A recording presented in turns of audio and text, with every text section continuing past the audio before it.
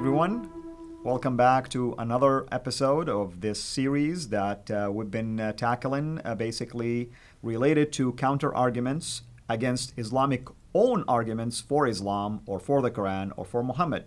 If you've been following this series, you've noticed that I have a great brother in the Lord and a great guest, Dr. David Wood, who has been doing a great job in basically providing us with some of the ways to respond to these arguments. And obviously, me being a former Muslim and an Arabic speaker as well, I am doing the best we can also to show you that what Dr. Wood is sharing is actually coming truly from Islamic resources, and even the Arabic resources support all of this information. So hopefully you'll find this series to be a huge blessing to you and your ministry. And if you're a Muslim who is watching this particular episode or the episodes before or the ones that we'll be doing in the future, we pray that you will find it also encouraging to you. We challenge you to go and investigate the truth that is being shared with you so that you can make the decision to follow the only way, truth, and life, the only one that can lead you into heaven, our Lord Jesus Christ. Dr. David Wood, welcome again. Thank you. Well, now we have another very popular argument. I call this the argument from perfect preservation. And this argument actually makes me sad about how Muslims have been misled and deceived all their lives by their leaders. How so? And I say that because if you just read the Muslim sources, it's all over the Muslim sources about, in their main collections. I'm talking Sahih al-Bukhari, Sahih Muslim. If you're a Muslim scholar, if you're a sheikh or something like that, you've read these sources. And so you know that these sources talk about all of the changes to the Quran. Right. And yet they keep telling the average Muslim on the street, the average Muslim in the mosque, that the Quran has been perfectly preserved right down to the letter from the time it was revealed to Muhammad. Right. And so that's what's sad. It's that Muslims have this confidence in Islam based on these claims, that these things that they've been told. And what they've been told are completely false, even according to their own sources, and they don't know it. And they trust their leaders. They believe that their leaders have the evidence and the answers. And so their confidence isn't really in God. Their confidence isn't really in Muhammad. Their confidence is in their leaders who are telling them all these false things. And so here, this is a perfect example of an area where Muslims are told something that is, if they just spent 10 minutes, actually looking at what their sources say about this, they'd realize we've been misled, and why are we being misled? They hope that's the question that they ask. So let's look at an example. We'll look at a verse from the Quran which talks about Allah supposedly protecting the Quran from corruption. And we'll look at what Muslim apologists say about the preservation of the Quran, and then we'll look at what their actual sources say. So, wonderful. Chapter 15, verse 9 of the Quran, Allah says, "We have, without doubt, sent down the message, and we will assuredly guard it," and then in parentheses, the translator adds, "from corruption." So Allah is guarding the message. No one's going to change the message because Allah is protecting it. And based on this promise, we have, for instance, Mazar Qazi, and he's a Muslim apologist, and watch what he tells his Muslim readers. He writes, "Muslims and non-Muslims both agree that no change has ever occurred in the text of the Quran. It is a miracle of the Quran that no change has occurred in a single word, a single letter of the alphabet, a single punctuation mark, or a single diacritical mark in the text of the Quran during the last 14 centuries. Now, that is a very, very strong claim. Not a word, right, not a letter, not a punctuation mark, nothing has changed in the text of the Quran for 14 centuries. And he says Muslims and non-Muslims agree. We're non-Muslims. Do we agree? Absolutely not. Based on the evidence available, we would never agree. And I've asked, I know someone who actually goes to the scholarly conferences where they do have scholarly discussions of the text of the Quran. And I said, how many of these scholars who go to these conferences believe that the Quran has been perfectly preserved right down to the letter? He says, none. And why is that? Because they know the sources. They know the sources that we're about to talk about here. And by the way, there are a couple of different directions you can go with this. You can actually set manuscripts side by side and examine the differences in the manuscripts and so on. But we're going to look at a couple of quotations from Muslim sources, Islam's most trusted sources on these issues about the history of the Quran. And when you okay. Yeah, I mean, David, I don't mean to cut you off. In relationship to the manuscripts, I just want to mention to my audience, maybe they've heard about this, maybe they've never heard about it. Some Muslims are excited about the Sana manuscript. Oh, yeah. 1972. They claim that this is the earliest to the time of the Prophet, but that alone has a boatload of problems. If this is the earliest you have, and it has all these kind of problems, you can only imagine what happens to the ones that came after it. Yeah. And so there's some very interesting work being done in comparing the manuscripts.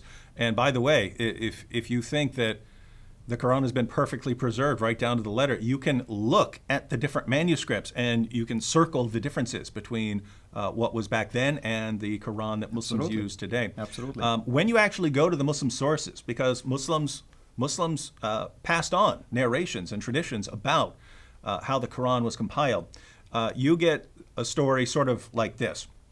Muhammad would receive a revelation. He would recite it to his followers. Some of his followers would write things down on a piece of bone or a leaf or something like that.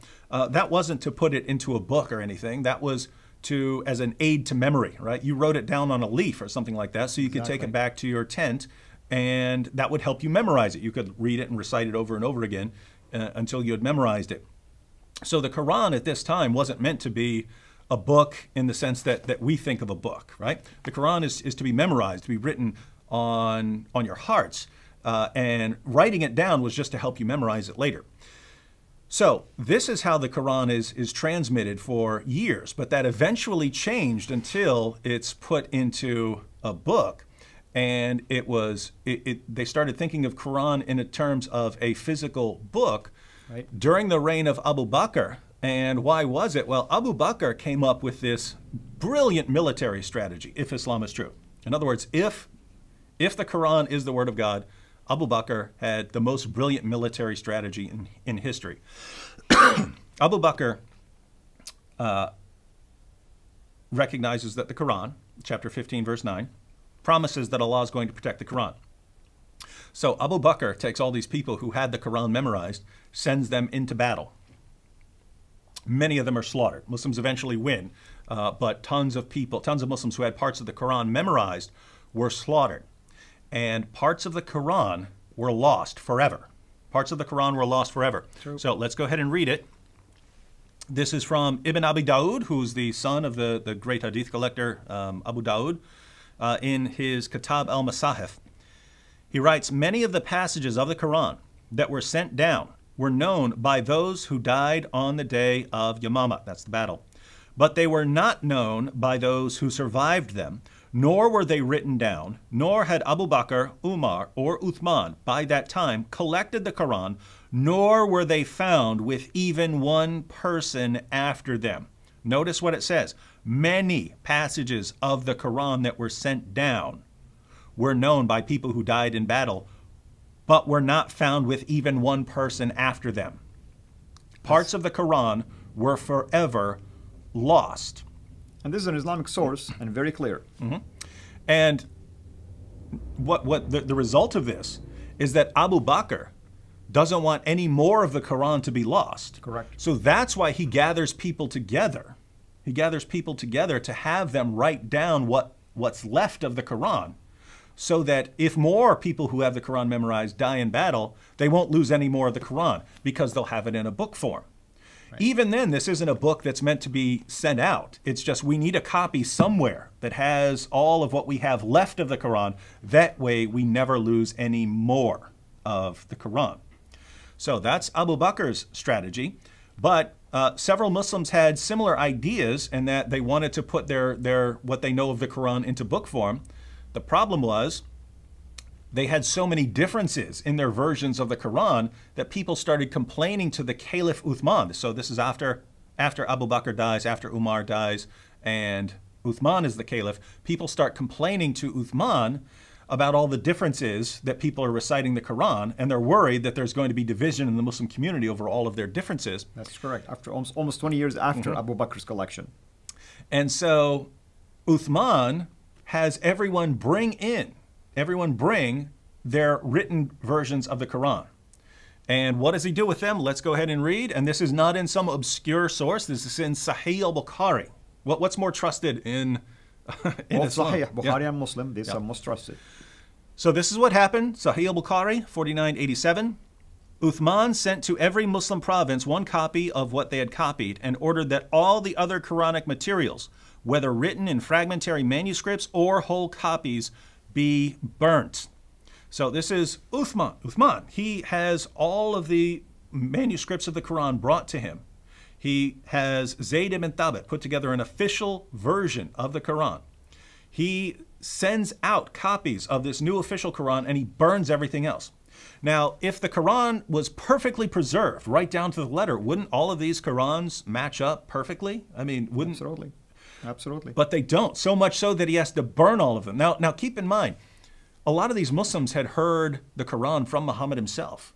They write down things based on how they had memorized it. Correct. And Uthman, at the end of the day, give me that, I'm burning it, because it doesn't line up with this new official version of the Quran that I'm pointing out. And that's, this isn't quite what you have there, but it's ultimately descended from that. And what's amazing is that Muhammad's top reciters of the Quran, he named 4 people who were his top reciters of the Quran. They didn't even agree with the chapters that are in this Quran. The first man on Muhammad's list of reciters, he said, if you want to learn the Quran from anyone, learn it from these 4 people. Right. And at the top of his list is Abdullah ibn Masud. Ibn Masud, exactly. Ibn Masud didn't believe that Surah 1, Surah 113, or Surah 114 are supposed to be in the Quran. These are prayers. These are Muslim prayers. He said that's not the Quran. Those are prayers those are things we pray. And he's right about that, because Surah 1 has all kind of problems if you really insist that God had this surah preserved in heaven for all of eternity, because it speaks in the third person. That's Allah talking. That's right. Yeah. So Allah is talking about this, right? And so that's Ibn Masud's Quran. He didn't even agree with the chapters you have in the Quran. Now Muslims already have a problem, right? If Muhammad knew what he's talking about, correct, and Abdullah ibn Masud is the guy you want to go to learn the Quran, and he said, I don't agree with 114 chapters, then this Quran is wrong. The alternative is, if this Quran is right and Uthman knows better and Zayd ibn Thabit knows better, right, then Muhammad and Ibn Masud are wrong, right? Absolutely. Muhammad in particular was wrong to even recommend Ibn Masud. So he didn't even know who to go with. But notice that already there are divisions in the Muslims don't even agree on what's supposed to be in the Quran. Correct. That's Ibn Masud. Another person on Muhammad's list of the top 4 was Ubay ibn Ka'b. Correct. And Ubay ibn Ka'b had 2 additional surahs that aren't in this Quran. So he had the 114 and 2 more. There were 2 additional Muslim prayers. And just to give you a quotation, again, from Bukhari, on Ubay ibn Ka'b having more in his Quran, Sahih al-Bukhari, number 5005, Umar said, Ubay was the best of us in the recitation of the Quran, yet we leave some of what he recites. Ubay says, I have taken it from the mouth of Allah's messenger and will not leave it for anything whatever. Now think about that. This is Umar. Umar is acknowledging that Ubay ibn Ka'b is the best of the reciters among them. Right. And he says, but we have to leave off some of what he recites as the Quran. And Ubay says, I got it from Muhammad himself. I'm not giving this up for anything. This is Umar acknowledging that there are differences and disagreements in the Muslim community. And this is the Caliph saying that what we recite, what your average Muslim recites as the Quran, we're leaving off some of what Ubay ibn Ka'b recites. But he's the best reciter. And he's one of the guys on Muhammad's list of their top 4 reciters. It's interesting because even Umar was responsible for revelation of multiple verses anyway himself. So I guess he knows best what belongs and what doesn't. No question, no question. And so, I mean, but I mean, think about this already. Over and over, with the manuscripts and with the people dying in battle, these are not strange, weird sources we're coming up here. This is what Islamic history shows. This is what you find if you go to actual Muslim sources and look up the history of the Quran. Correct. Your average Muslim is still told perfect preservation right down to the letter not even a single difference in even a punctuation mark from the time of Muhammad. No disagreement among anyone. Muslims and non-Muslims agree on this. Umar doesn't believe in this. Yep. Umar doesn't agree with this. Ubay doesn't agree with this. Ibn Masud doesn't agree with this. No one in the early Muslim community would have agreed with this. And that's really the sad reality here. And I want to just mention, some facts about the manuscripts of the Quran. We're not going to get into that, but all I can say is some of the earliest manuscripts of the Quran, like Samarkand, for instance, has all kind of problems in it. It's incomplete. It has missing things. For instance, if you go, for instance, to Chapter 3, verse 109, in today's Quran, the one that David has in his hand, this one. In chapter 3, verse 109, you see the word Allah mentioned in there. In Samarkand, Allah is missing. The word Allah is missing. In chapter 5, for instance, of the Quran, verse 119, the word Allah is here. The word Allah in Samarkand is missing. What does that tell you? That tells the scholars who are studying the manuscript that there has been an evolution, development in time, where words were added. Now, whether the word Allah was there or not, all we know that somebody added the word Allah later, either because they felt the verse was incomplete or the pronoun that was there did not make it clear who the verse was talking about. Here's another thing that I would like just to show, basically, when we get to it, those pictures of manuscripts. Yep. Just once we get there, we'll talk about more of that evidence. And so now we want to look at some passages from Islamic sources.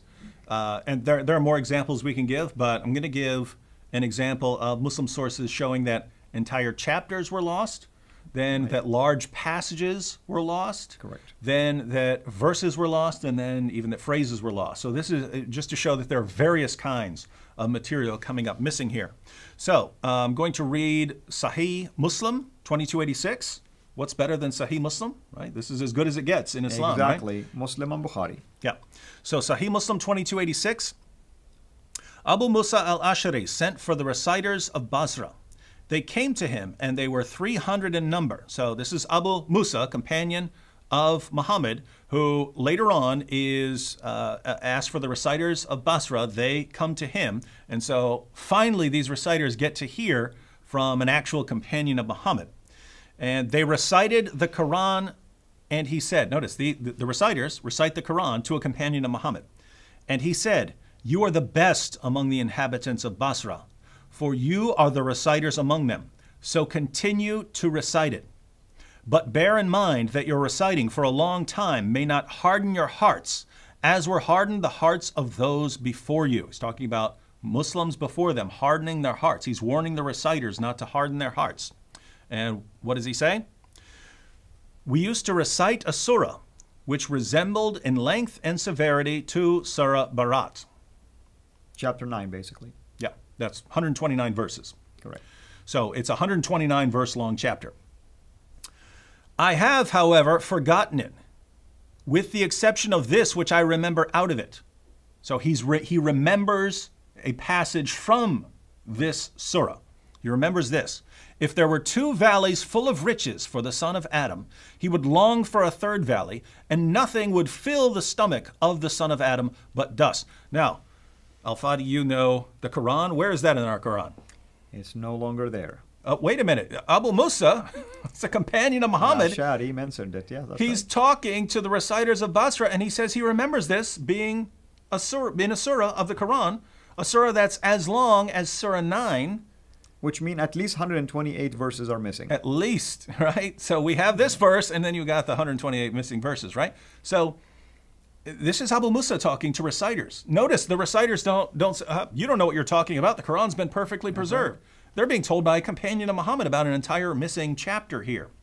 And it seemed like the companions of Muhammad did not really look at the preservation the way the Muslims look at it today. Yeah. It seemed like they were No casual question, about it. They were just mentioning about it. Otherwise, why would they reveal something like this? Yeah, I mean, why aren't they trying to conceal it? I mean, Uthman is trying to cover up differences, but he's trying to prevent division in the Muslim community, That's right? right. Like, That's right. It's not, hey, this is our main argument for the authority of Islam. It's, hey, we need unity and no disagreement, therefore I'm burning all the differences and so on. But in terms of perfect preservation right down to the letter, it doesn't seem to enter their mind. Abu Musa goes on. So after he quotes the verse that he remembers from this lost chapter that is no longer in the Quran, And we used to recite a surah which resembled one of the surahs of Musabahat, and I have forgotten it. So this is Abu Musa in Sahih Muslim, talking about 2 missing chapters of the Quran. He even quotes a verse from it. So this isn't just him saying, hey, I personally forgot a chapter of the Quran. It's chapter 8. Everyone else remembers it except me. It's not in the Quran. We know because he gives an example of a verse from it. It's not in the Quran. So that's an example of entire chapters of the Quran coming up missing. Next, this is from Abu Ubaid's Kitab Fada'il al-Quran. Aisha said, Surat al-Ahzab, that's chapter 33 of the Quran, Surah 33, used to be recited in the time of the Prophet. So this is Aisha talking. She knows how this surah was recited during the time of Muhammad. Used to be recited in the time of the Prophet with 200 verses. But when Uthman wrote out the codices, he was unable to procure more of it than there is in it today, i.e. 73 verses. So think about this. This is, once again, this is Aisha. That's right. Saying, I remember Muslims reciting Surah 33 during the time of Muhammad. And it had about 200 verses in it. And now, but all Uthman could come up with when he has Zayd ibn Thabit compile the Quran, all he could come up with was 73. Why? Yeah. Well, lots of passages came up missing. People forgot to recite them. That's right. Either died or forgot to recite them. Abu Musa already said they were hardening their hearts. They're forgetting stuff. He gives examples of chapters, but guess what? Other things came up missing too. Muslims just didn't recite them. And by the time you get to Uthman, lots of it had been lost by dying in battle or Muslims just hardening their hearts and not reciting things enough. But you're talking about two-thirds of Surah 33 coming up missing. So more than another 100 verses. Correct. More than another 100 verses of the Quran. So we're already in the hundreds plural of verses that they're not saying, hey, these were abrogated or something like that. These were lost. Muslims hardened their hearts. People died in battle. These verses are gone now. Absolutely. Absolutely. Sunan Ibn Majah, 1944. So we looked at missing chapters, large passage came up missing, and now we'll look at some individual verses coming up missing. This is Sunan Ibn Majah, number 1944. It was narrated that Aisha said, the verse of stoning and of breastfeeding an adult 10 times was revealed, and the paper was with me under my pillow. When the Messenger of Allah died, we were preoccupied with his death, and a tame sheep came in and ate it. Literally, the sheep ate it. The sheep ate the paper that she had these verses on. That's when you say holy sheep. Yeah. Now, in the Muslim sources, right, you go to the Hadith, you find all over the place where they're talking about the verse of stoning. They knew this. They knew that there's a verse of stoning in the Quran. Omar is the one who insisted it was there. Yeah. And he said after it came up missing and was no longer in there, he's the one who said, I would write it in the Quran, but I'm worried about someone seeing me write something in the Quran and saying Umar's adding to the Quran. That's right. And the verse of breastfeeding an adult, you read, there's an entire section in Sahih Muslim about this verse of breastfeeding an adult 10 times. And just to give you guys a quick idea of what this is about, there was a problem in the early Muslim community where a woman who's married might have to work around a man. Maybe she has a male slave, or there's a male who works around her, or something like this.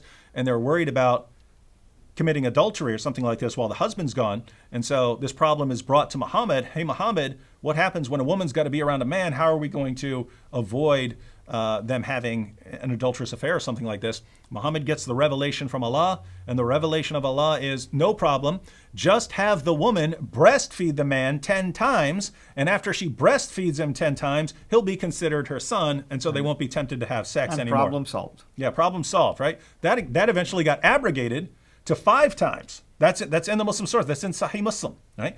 It got abrogated to 5 times. Oh, you only need, ladies, you only need to stick your breasts in this guy's mouth 5 times now in order to prevent any sort of sexual attraction from developing. And so it was revealed as 10, then revealed as 5. Neither one of those verses are in the Quran today. What happened? Aisha's sheep ate them, right? That's a good excuse, by the way. And notice what she says. She had this when Muhammad died. So it's still the Quran. They still have a physical copy of the Quran when Muhammad dies, and her sheep ate this. Now, by the way, Muhammad's wives were horrified.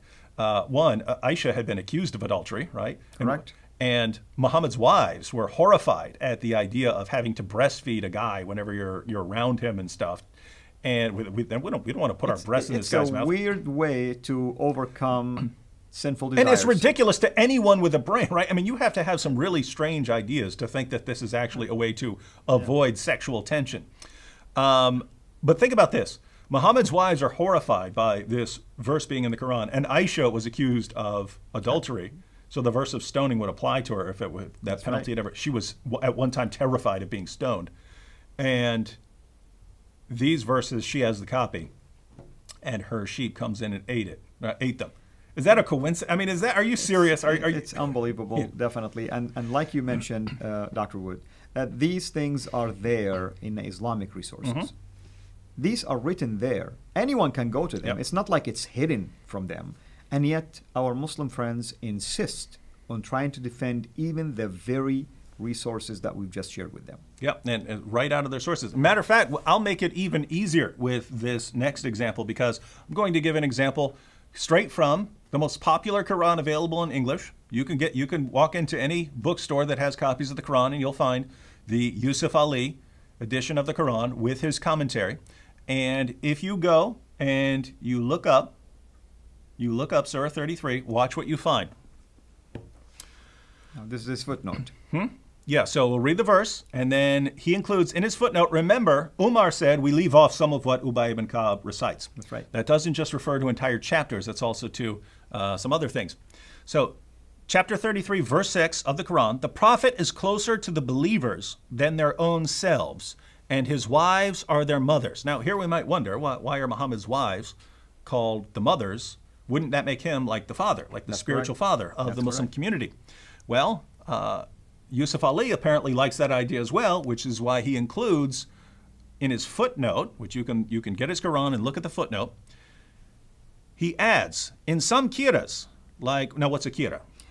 Meaning in some readings, basically. Yeah. In some kiras, like that of Ubay ibn Ka'b, occur also the words, and he is a father of them, referring to Muhammad, which imply his spiritual relationship and connection with the words, and his wives are their mothers. So this is a Quran available in English. Now, he could have added all kinds of notes on differences in the Quran. Right. Muslims usually avoid them. He apparently added this because he liked it, right? He liked Ubay ibn Ka'b's version of the Quran better, thinking, oh, Muhammad is our sort of spiritual father, which would make sense if his wives are their mothers, right? That's correct. Right. And so here you have it in the Quran that Muslims pass around, and Muslims will have this Quran with them. They have it on their bookshelves, and they still maintain perfect preservation right down to the letter from the time it was revealed to Muhammad. Even when the Qurans they have available to them show them that this is false, and that Muhammad's own scholars and own reciters had differences in their versions of the Quran. Now, one last sort of to sum up, and then if you wanted to comment on the manuscripts. This is from Ibn Umar. So Ibn Umar, that's the son of Muhammad's companion Umar, and he was a companion of Muhammad as well. Ibn Umar says, in response to people who are saying that they have the entire Quran memorized, right? So there are Muslims who are bragging that they had the entire Quran memorized. So later Muslims, like these reciters of Basra and so on, they're bragging, I've memorized the entire Quran. Ibn Umar rebukes them. Watch what he says. Let none of you say, I have learned the whole of the Quran. For how does he know what the whole of it is, when much of it has disappeared? Let him rather say, I have learned what remains thereof. So even if you memorize the entire Quran today, Ibn Umar says you don't have the entire Quran. Why? Entire chapters came up missing. Large passages came up missing. Verses came up missing. Correct. Phrases came up missing. The early Muslim community understood that the Quran had gone through changes over and over and over and over again. And think about this. The Muslim scholars who know these sources, they know these sources. They still go and tell you Muslims out there, the Quran has been perfectly preserved right down to the letter. Not a single letter, not a single punctuation mark has ever been changed from the Quran. Certainly not the picture we get when we look at the Muslim sources. That's correct. And thank you for all of the information. Hopefully those who are watching this episode will benefit from these references. And once again, we really encourage you to go and inspect the sources that we've quoted for you. I want to just close by showing you this image that you're looking at right now.